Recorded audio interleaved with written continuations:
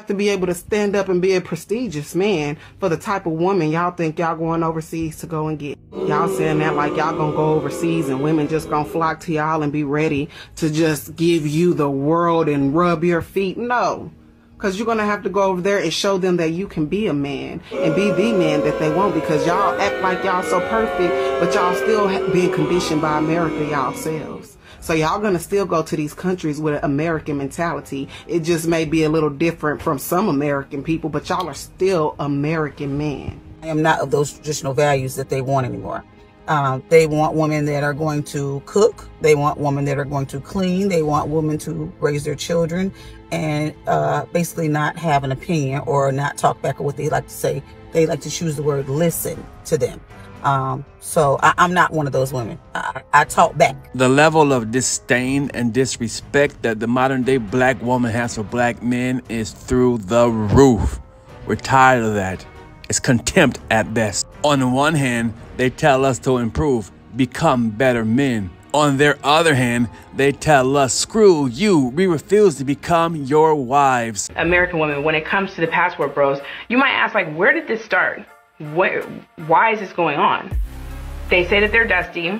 They say they're losers. They're not worth keeping. So why are they speaking out about it? Well, it's because they're projecting. They are upset because they don't feel desired. Men are not approaching women or playing games with women like they used to. They've taken the red pill, they've woken up. And quite honestly, if I was a guy or if I had a son, I would advise him to go overseas. Those women overseas, they are watching everything that the black women in the USA are failing to do, are failing to provide to their men. I recently met 2 African women off of an app, and something strange was up with these African women. I noticed something devastating that I haven't seen in the US of A. I noticed that these women, they had curvaceous bodies. They were very beautiful. They wore their natural hair. Eyelashes were non-existent. I even talked to one, and she said she didn't wear makeup. I said, ooh, she has done one of the modern sins of America. I gotta tell her to put some hair extensions on, some eyelashes, some weave, and start selling up. Did you know this girl had? She's educated, and she was submissive. I was like, ooh, whoa. And I do not see anything wrong with us saying a black American man can come and find the African queen on the motherland.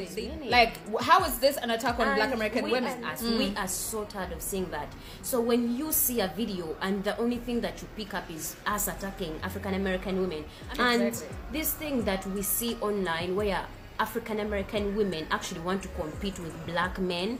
As an African woman, I'm not like that. Yeah. Because if you are an African American woman who wants to come to Africa and get a man, you need to know that he's the lead of the house. You're gonna have to be submissive, because not submissive to be like a puppet. Yeah, but how you gonna be in a relationship and want to be an independent feminist woman with an African man without having to submit to your husband? It's not gonna work out. It's not gonna work. Yes. Y'all hear that, brothers? African sisters from the motherland, they are looking at our black American women and they are disgusted by their atrocious behavior. Black American women from the USA do not know their role. They are not operating in their lane. Asian women see their problem. African women see their problem. The only people who do not see their problem is black American women. So look, y'all, if you've made it to the end of this video presentation, y'all stop everything right now. Hit that like button, subscribe, leave a comment, and share this video.